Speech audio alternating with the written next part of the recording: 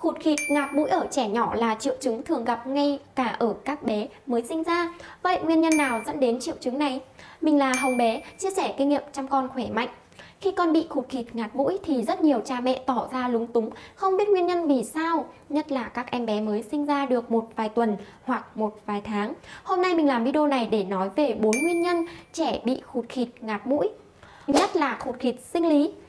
Sau khi sinh khoảng một vài tuần thì có một số bé hay bị khụt khịt sinh lý do cấu trúc đường thở còn mỏng manh và non nớt, nhất là các bé có bệnh lý liên quan đến mềm sụn thanh quản hay hẹp vách mũi.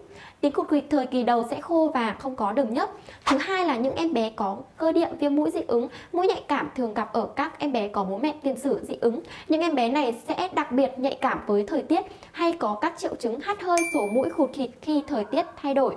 Thứ ba là trào ngược dạ dày thực quản sinh lý. Trào ngược dạ dày thực quản sinh lý có nhiều mức độ khác nhau như là nôn ói ra ngoài, trào ngược đến cổ rồi nuốt. Trong bụng bé thường có tình trạng lưỡi trắng, có cặn sữa, bé bị hôi miệng.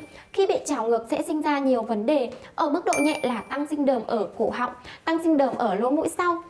Ở mức độ nặng hơn thì bé sẽ có thể bị sặc, bị viêm phế quản, viêm tai, viêm phổi do luồng trào ngược xảy ra thường xuyên.